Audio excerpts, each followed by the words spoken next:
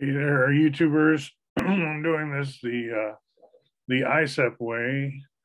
There's a group, Wanderers, and we're meeting coming up April 14th. Alan Potkin is going to talk about his work. He's pushed the PDF format further than anyone, and he's a scholar of East Asian studies. I met him in Bhutan. That's where I met him when my parents were living there, but our family had known him because my dad and he both had the same professor, Dick Meyer, when they were studying planning or whatever they were studying. They had him as a professor. In the case of my dad, he did become a regional planner, and that's why we moved around the world a bunch. So I'm starting with this little book, and literally little. Like I just got it, and here's how little it is next to my head. You see, it's a bantam book, they call them. They're pocket books. And I've written about it, mentioned it, cited it because I'd heard that this book was sort of an inspiration for Werner Erhard's EST training, which I did become involved with, and I write about that here on Medium. I have a zoomed out view of my desktop, and I scroll down and finally get around to reading this book, which here I am, almost 64, and I haven't read this book. Well, it's small and obscure, you could say, and not assigned reading, and while I can give some excuses.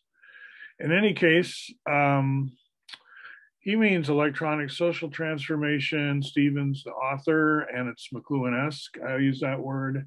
He's giving a diagnosis as to why there's such huge conflict and what is this anti-war sentiment, which was shocking to a lot of people who thought it was, aren't we all supposed to grow up in defense of our homeland or whatever? This idea that you would somehow try to shirk that responsibility, but it was given a diagnosis here in this book as really a sensitivity about the whole planet. It's not that you're disconnecting from humans and trying to space out in a way that disconnects you from society. It's just you're operating more for all the people, literally. I mean, it just comes naturally at the level of, let's say, telepathy. And you say, well, we don't have telepathy. And I'm saying, yeah, but we have television.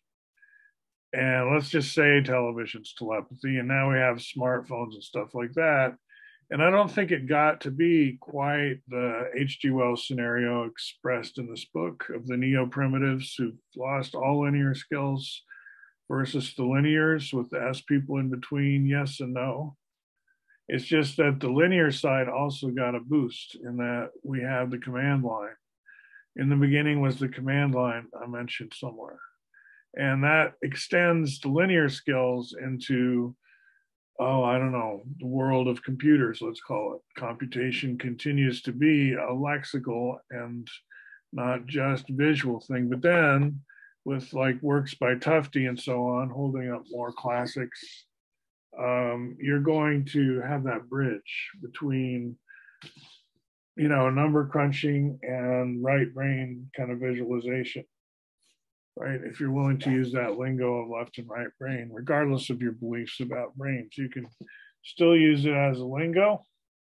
And I'm not saying I'm all that skeptical about everything brain. That's like, it's another discussion. So another piece of news, and I feel this is a high watermark for me, so I should be tooting my own horn when I have a chance. Otherwise, people will say, why didn't you take advantage when you had it, and so on. There's always critics. I was just holding up the Bucky Fuller Synergetics first volume because here at the BFI, there's been a saga of migrating the whole website out of Drupal and into WordPress. Both are basically open source projects written in PHP, and both have a big following. In any case, moving content from one framework to another, it sounds maybe easier than it is, and it's really an occasion for new content. It's like, in so much as possible, let's just beef up this site with new stuff. So because it's hard to just, literally, if you copy all the old text, then you're also going to have to copy the structure. And this whole move to WordPress is also a chance to alter the structure somewhat, get the big ideas. That's what the focus here is. And Synergetics is one of those big ideas. But the high water point I'm talking about is this opening verbiage about what is Synergetics, literally in terms of books, authors, publishers, dates and times, and then a little bit about the philosophy. So I don't neglect, what is it about and where to file it. Let's call it philosophy. And I cite Earlham College, Dr. Peter Suber. We had a long conversation about whether it's philosophy or not. And I know that's obscure, but that's the thing. I get to have my say for a few minutes at least, my 15 minutes. So if you click on this link to Kirby's page on Synergetics, we're not even talking about my Synergetics on the web, which is a site I threw together almost as soon as people were throwing together websites. And then on that basis, I was also the first webmaster of the Buckminster Fuller volunteer job with Kiyoshi Kuramiya, who grabbed the bfi.org domain name. So we worked together on that. We got the website going, you could say, and then I faded back. And now it's like full circling away. You've got one-click access to my GitHub where I have my more recent writing on Synergetics, right? This link I've got to fix, but c60.com is what they're playing with in this picture at Reed College. It all connects lattices. So you know this material fairly well by now if you've listened to my channel a long time. Otherwise, I'm scrolling too quickly and you're like, well, am I supposed to read this or what? But there are pictures and words packed together in what's called a Jupyter notebook. And Jupyter notebooks have actual active code cells in them, meaning Python or Julia or some language could be in the code cell. And when you run the code, it runs the cell. And here you just see it like in museum mode behind glass, cells all run. But way at the top of this, if you click on run on Google Colab, it should pop us up inside of an interactive environment where we can go to those same code cells and actually run them and actually change the code and so forth. It won't impact the original, so we're not in danger of destroying anything. You just come in here and play around, read the same text, but when you get to a cell, such as here, you can click the little arrow, see if it works. It's still loading down here, it says. So you get the idea. It's okay, right? This is the standard.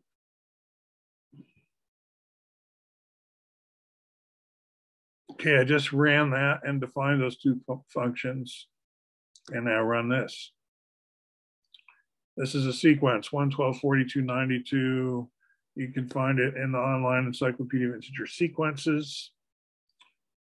All interesting stuff, I'm sure. It's very academic, and in that sense, that's where I'm back in my home context of teaching bright kids interested in winning computer events like this, computing Olympiads, other things like that. ACSL, American Society of American, the L is for league.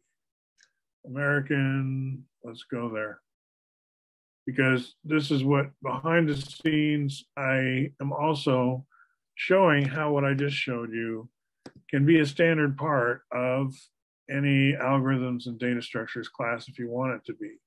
You're trying to hold on to the geometric right brainy stuff, but also build a table. So it's very lexical, linear. It's very, rows and columns is the most ancient tabulation of data, right? Is all what we're doing all over again, but we're doing electronically at a industrial scale so that, your tables, you can work with millions and billions of records if you want quickly. Not just, old days means quill pen, writing out the ledger and stuff.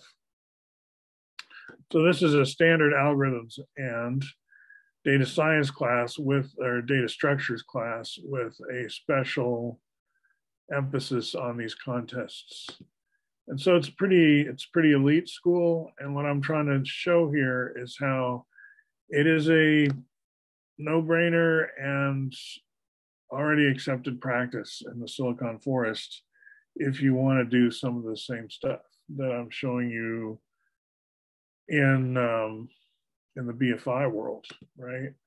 I mean, I'm not teaching pandas and NumPy just so we can learn about Bucky Fuller's geometry, but I think in terms of a history of American philosophy, you would do well to take advantage of what's at the BFI website, a link to all this history, right? Your history if you're a boomer, right? And before, because Synergetics actually comes out of more of the bohemian generation, like the beatniks were before the hippies, right? So you've got Wavy Gravy kind of endorsing this book on the back, but he's from the hippie generation. And Bucky Fuller, whom the book quotes, and it says he's an S person. And again, this is pre S training. That's the important thing. He's identified Bucky as an S person. And what does that mean? And I'm saying it's that bridge between left and right brain in a way. I mean, that's not the schedule. That's not the vocabulary that the author's using, but it is McLuhan-esque, and it is in terms of linear versus nonlinear. And the point about Synergetics, I think, is that it tries to bring those two together. It's very linear, nonlinear itself, and is about the structure of thinking, you could say. Linear, nonlinear, what does that even mean, right? So it's all one big ballpark, is what I'm trying to say. So join us if you are a wanderer and want to lurk in on my talk with Alan Potkin next April 14th on a Thursday. It should be at 7. I have sent invites out on the wanderers list. And we'll see you next time.